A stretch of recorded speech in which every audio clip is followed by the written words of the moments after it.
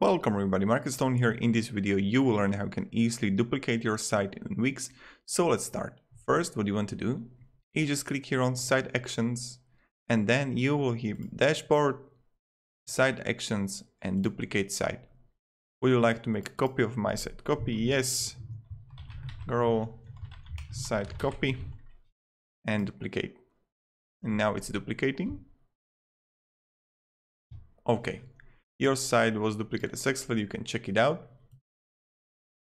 Now in dashboard you will have it, but also you can click here on my site and you will find it here.